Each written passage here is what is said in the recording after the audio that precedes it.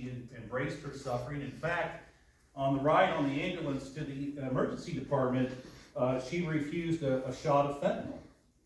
But then when she got to the ER doctor offered her some morphine. She doesn't remember that, but she got morphine. She was alleviated from her pain at that point in time, but she doesn't remember that. It was a bit of a scary episode for sure, but she'll be on the dance floor before too much longer. Now, each of us kids have a special relationship with Mom.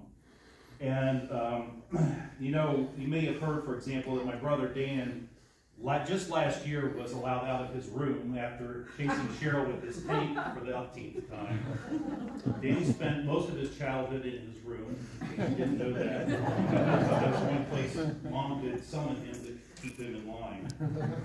But what I think the one that takes the cake is the story about the time that I think shortly after Dad died, Mom and Danny took a trip somewhere. I think you were up in Michigan or Cherry Country or something like that, northern Michigan. And so they had, for some reason, they had Mom's car and they had 2 sets of keys. And Mom had forgotten one morning that she needed something out of the trunk. And in the hotel that they were staying at, the room that they were in kind of overlooked the parking lot. So Mom goes down to the car, pops open the trunk to get what it was that she needed out of the trunk. She goes to shut the trunk. Danny's watching this whole thing from the view of the hotel room. And he pulls out his set of the keys and he hits the trunk button, the latch. Shuts the trunk, starts to walk away. How many times did you do that, Dan? 5 or 6 times? 112. I think finally, after he was doubled over in pain from laughter, I think he finally relented, and Mom came back in, and Dan said, "Do you have any trouble with that trunk, Mom?" "You wouldn't believe that."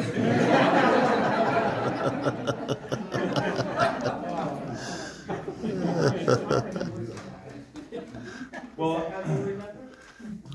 there are 3 things that are vitally important for Mom: faith, family, and tradition.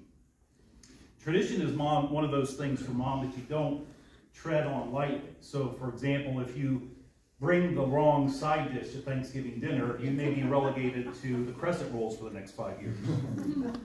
Now, her family always comes first, and she always went out of her way to make you feel at home.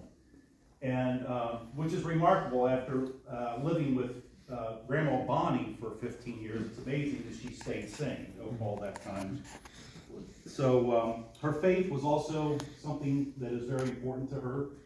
And she worked hard all those years to make sure we made it to Mass every Sunday and to CCD and all that.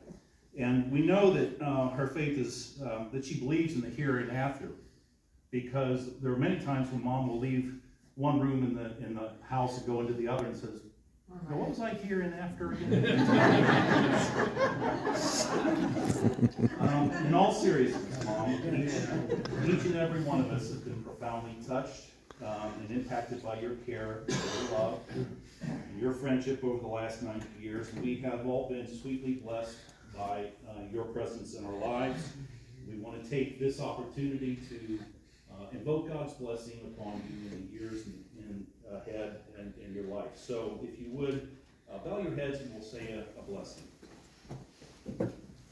Almighty Father, today we have the great pleasure of celebrating the love and the life of Betty Ann, our mother, sister, aunt, grandmother, and friend, with whom you have so generously blessed our lives.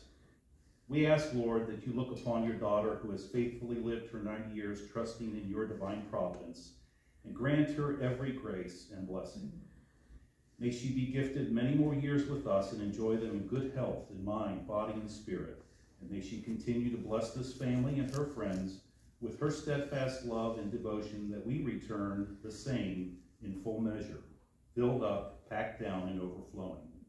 Bless our time together in this celebration of her 90th birthday as we honor her with our presence and offerings of goodwill and love. May she be filled with joy and peace this day and every day, all in accordance with your divine will. Amen. Amen. You get honors, you get to lead the pack. So grab a plate and dig in. Thank you all for coming. Enjoy.